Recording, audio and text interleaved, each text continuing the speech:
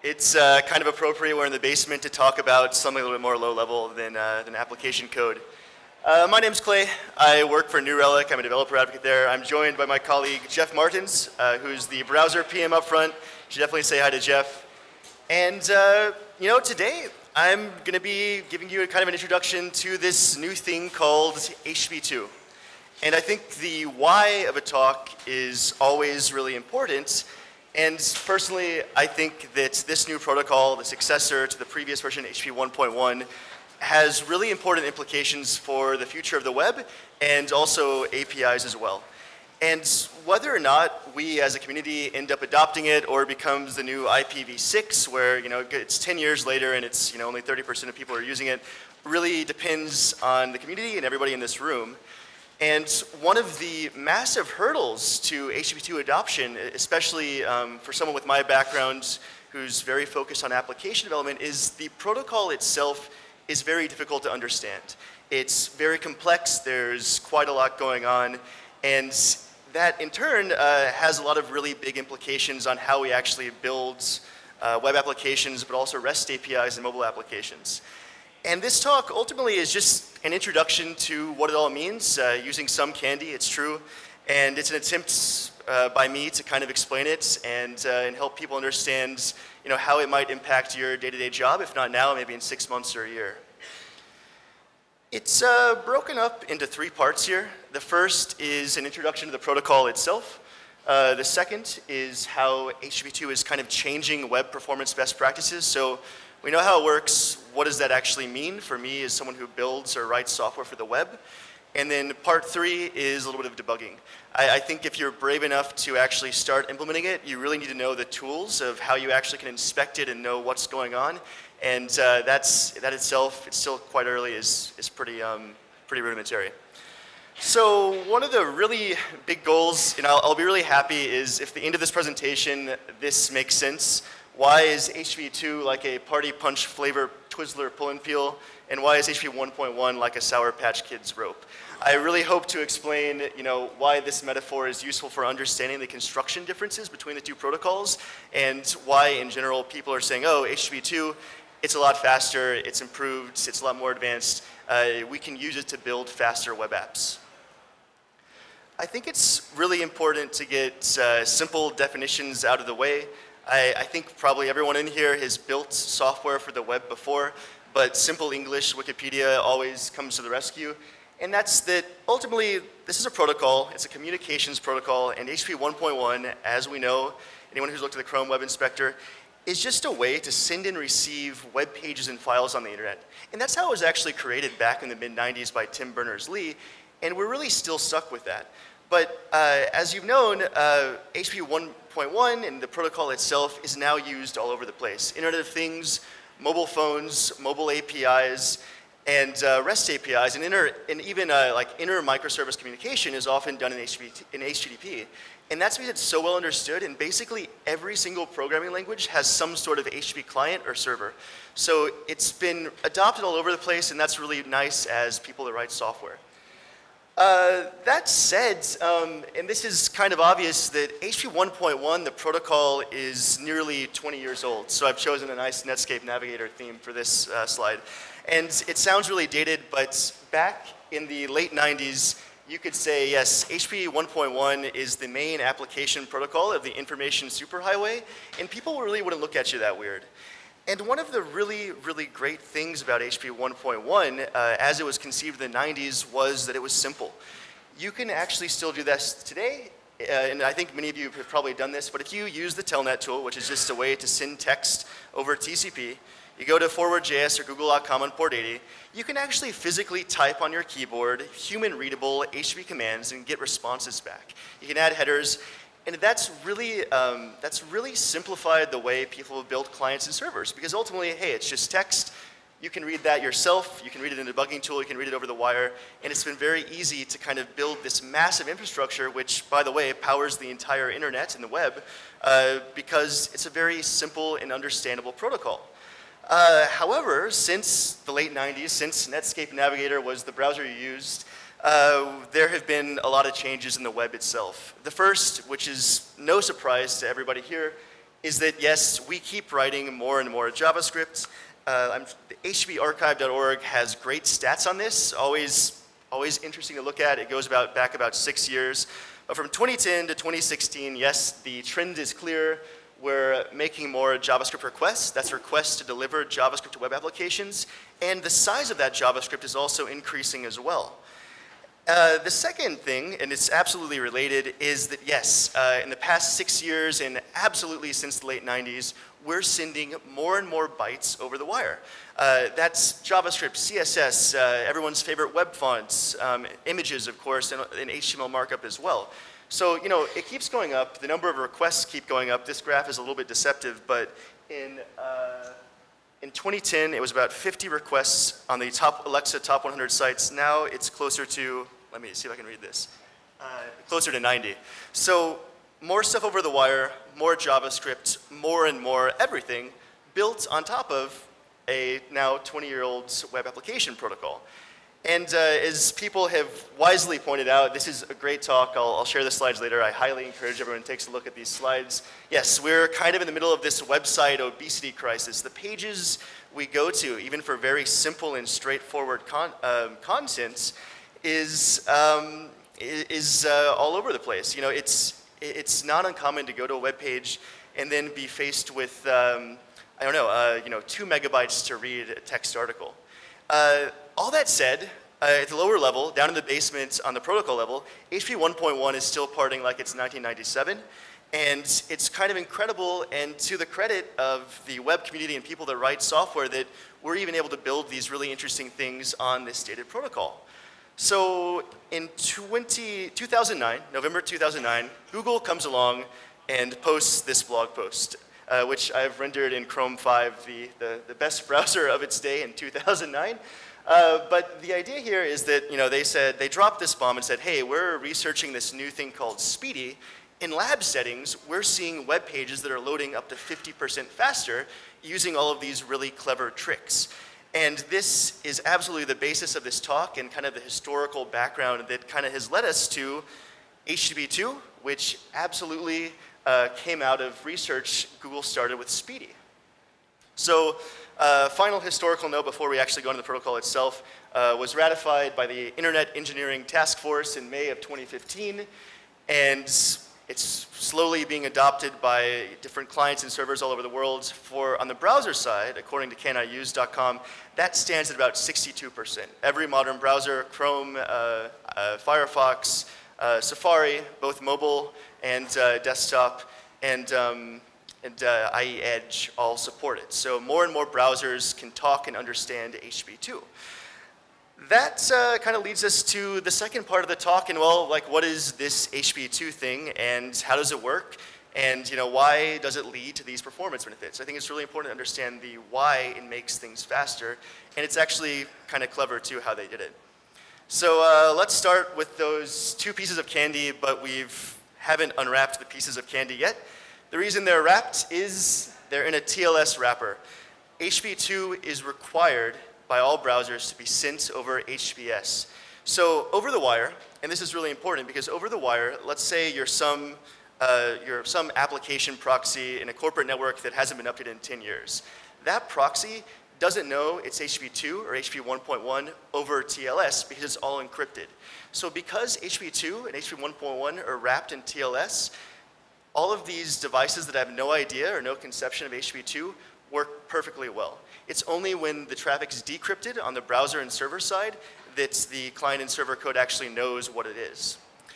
And so if we unwrap it, if we unwrap the TLS, we're ultimately looking at these 2 pieces of candy. And yes, it's kind of obvious the Twizzler pull and peel party punch flavor is a little bit more complex, and it has a different construction.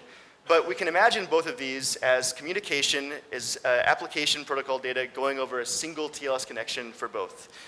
And if we unwrap that Twizzler pull and peel, we see many different streams. And that's kind of the key insight here, is that if once we unwrap it, we see all these different color streams, and all of those streams are where messages are sent. And messages are just the gets, the posts, the deletes, all of the HTTP verbs, the response code, and the data that come through client and server communication. And so we've unwrapped it. there are multiple streams, and a single connection can have multiple streams. The streams have an ID, and most critically, and this is the really cool thing, the streams can actually have priorities and also dependencies. So one really cutting edge piece of this new protocol is that it's now possible for clients to tell servers that one stream is more important than another stream, or one stream can potentially depend on another stream. If we go even deeper though, streams isn't it.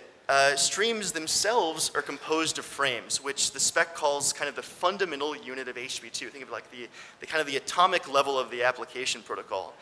And so if we look at these messages, the get post, which map, by the way, perfectly to the standard get post, the standard messages in HTTP 1.1, you see they're, instead of being just blobs of text that we send over Telnet, they're now actually composed of individual binary frames. And this is the really cool thing about HTTP2 in general. This is why it's faster. It's this binary framing layer. So if we actually inspect these messages and these frames that belong to these streams over the wire, we see they're all interweaved. And we have different frames with different types that belong to different streams. And then the client and the server reassemble these binary frames into messages. And then the application code picks them up. Great, you're good to go. You've got to get a post, you've got to get, you've got a post, here's the data. The frames, and I really want to underscore this, this entire layer, this construction of the protocol, how it's done in binary frames, is absolutely fundamental to all of the performance increases. Google and the researchers in the IETF came up with this very, very clever and I think personally kind of cool way to reframe HTTP1 semantics using this binary layer. And it turns out there are some pretty significant performance benefits by doing that. And because of that, it turns out, unfortunately, you know, that kind of changes a lot of the assumptions we've had as a community in the past 10 years. If we were to flip the HTTP2 switch on tomorrow, it just changes a lot of the assumptions we made about how to build fast web pages. And a brief aside just about latency, and this is why one of the new features of HTTP2 is such a big deal, and that's, you know, information can't travel faster than the speed of light, and if you're sending a bit from one side of the world to another, that absolutely has a cost, just to transmit the data. And especially over long distances, as this web has become more global, as, you know, people are accessing APIs and websites on a global audience, the cost of moving those HTTP requests and responses over TCP absolutely comes at a cost. And so if we imagine there was this, you know, hypothetical, perfect, great circle distance fiber optic cable from San Francisco to Cape Town, and we just wanted to send a single bit one direction, that's still 79 milliseconds. And magnified over an entire web page with requests and responses, so we're talking round trips now, so round trip, double that, it becomes very, very noticeable to people that are using web applications. And that cost of setting up a TCP connection, the cost of actually, you know, creating that connection from point A to point B, absolutely comes at a cost that is due to this latency. And so the idea behind HTTP2 is that we can now use that TCP connection in a much smarter way. Because the binary frames can now be interweaved and you can have multiple streams in the same connection that, by the way, don't block each other, it means that using a single TCP connection, you can send many different messages, including the message data and responses, back and forth, which ends up being really, really huge because HTTP 1.1 is kind of built with that assumption that, you know what, we've got to absolutely minimize the total number of connections. So this entire class of web performance hacks or best practices to reduce the number of TCP connections on a web page, they kind of get thrown out the window in a hypothetical world where everything is HTTP2. CSS concatenation, JavaScript concatenation, inlighting assets, kind of like, you know, we've seen this where people like inject the base 64 of an image into the HTML source so you can reduce a request, or you bundle a massive amount of JavaScript files like the giant, you know, 2 megabyte application.js or application.css. That doesn't become necessary anymore because all of those requests to the same host that it requests those assets now can be very intelligently used over the same TCP connection without blocking. Same thing for domain sharding, which is a hack that just dealt with spreading request to assets over many subdomains to kind of get around a browser limit to the number of open TCP connections per host. But that's a huge opportunity for web developers because in this world where we can unbundle these giant bundled assets, whether it's image spriting, CSS, or JavaScript, it allows you to cache, in the hypothetical best case scenario, many different small pieces of your application. So when visitors return to the sites and they want to get the version of jQuery you've been using for 2 years, they'll already have it in the cache, and if you change 1 byte of JavaScript, it doesn't invalidate the entire application JS. So it allows for much smaller pieces of the application to be cached in a more intelligent way, which has some really great implications. The second thing, which I don't go into, is it reduces the operational burden. I don't know how many people have seen the 1,000-line grunt file that combines and concatenates and minifies JavaScript source. It hypothetically reduces the operational complexity of putting assets on web pages. We can just throw some more script tags, and then the protocol layer will handle that in a much better way. If we've unbundled, and I think Khan Academy Engineering had a great post on this, it does have one downside, and that's that compression performance will be impacted. So using zlib, it's much more efficient to compress one single giant JavaScript or CSS file than that same file broken up into 100 different bits. So as you unbundle and as you're measuring the total page size, you've really got to watch out for that and make sure that your total page request size isn't drastically impacted, as it was with Khan Academy. Last cool new feature before I go into some security stuff is header compression. This was a massive feature that was lacking in HTTP 1.1, but as we've added more cookies, security headers, and everything else, in HTTP 2, those headers can now be compressed, and the standard HPAC is part of the standard itself. So implication there is all of that header data now compressed, less bytes over the wire, your total page size and the number of requests to build it gets reduced. So really cool stuff there. And as I said before, one really important thing, and one thing that I think is going to be a challenge for people implementing this that don't already have HBS, is that it's absolutely required. And that's great. We want to build a more secure web. Different thought leaders are saying, HBS should be on by default. That's all great. But it actually has another technical reason behind it, and that's that the TLS has an extension called ALPN. And ALPN is, again, another very clever hack, or not hack, I shouldn't say hack, another clever protocol extension to allow the client and the server to determine what application protocol to speak without additional round trips.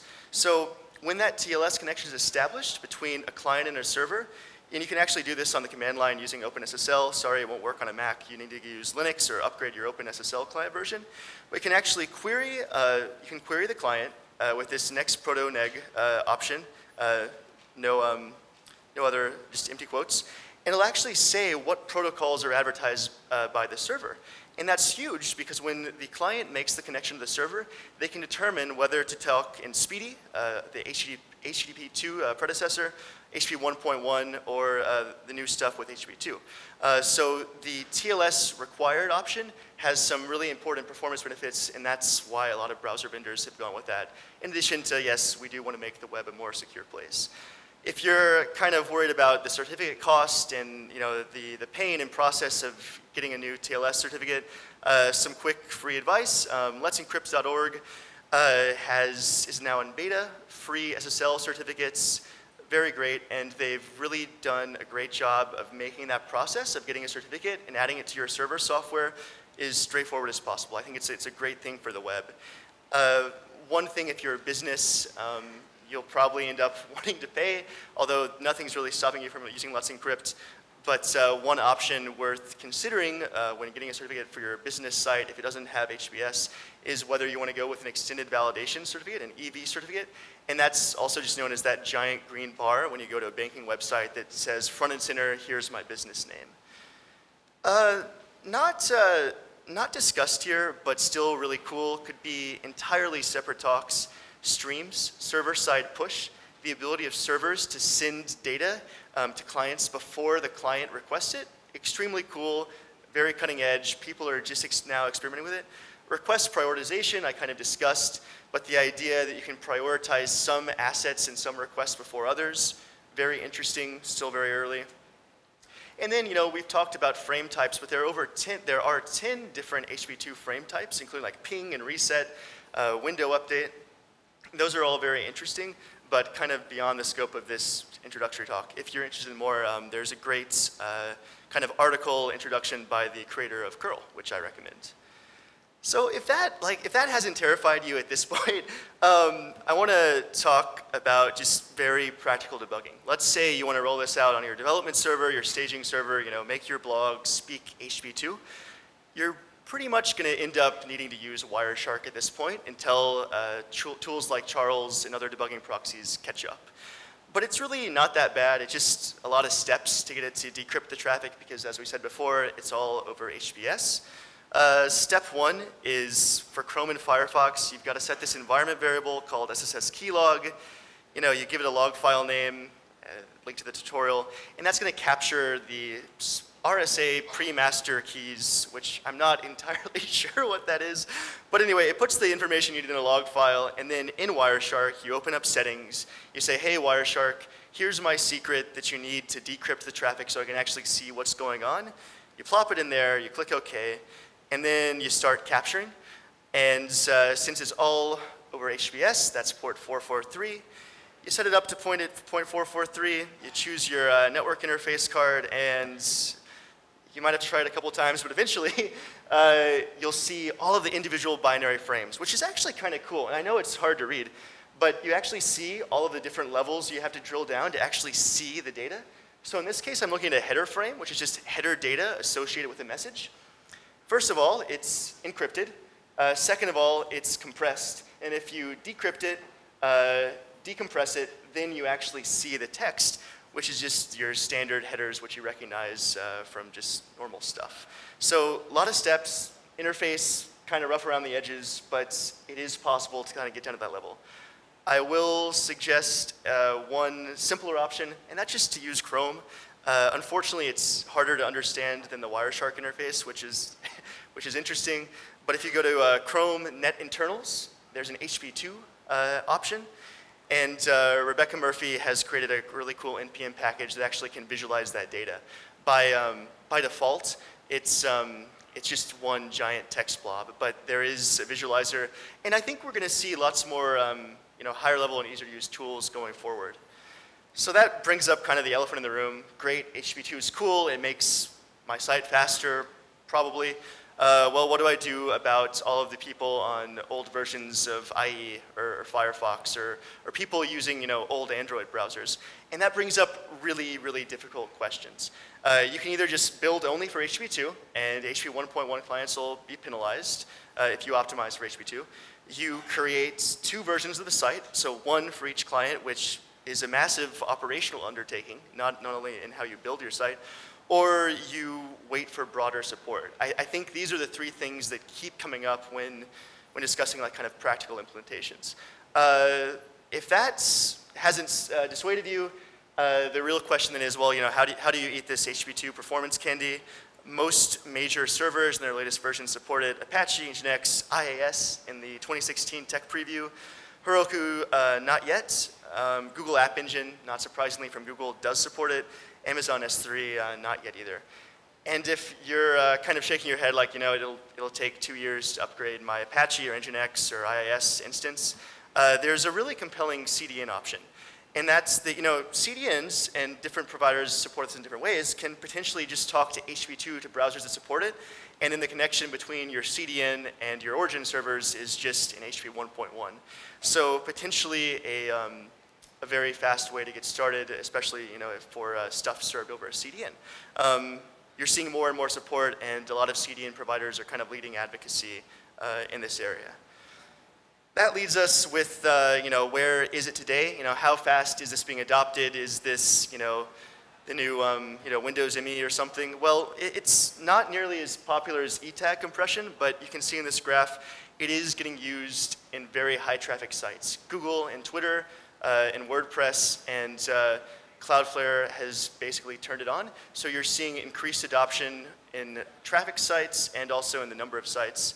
And hopefully, depending on how it's received by developers and implementers, we'll see it move up and to the right.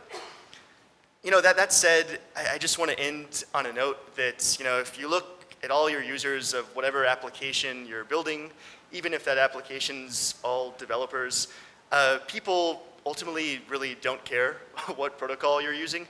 They just want it to work and it to be fast. And I think in a lot of cases, HTTP2 is a way to improve customer experience and to make things faster and to kind of push the web forward, especially as it becomes more global and there are more mobile devices and latency kind of becomes more of an issue. But ultimately, these decisions should never be made, because HTTP2 is shiny or it's faster. It's like, is this actually going to help people who are using my site and make it faster and better? And on that note, thanks very much. And end with a pun, HTTP2 is sweet. And I'll have my slides posted very, very shortly. There's also a blog post that goes in a little more detail at bit.ly HTTP2 Candy. Thanks very much.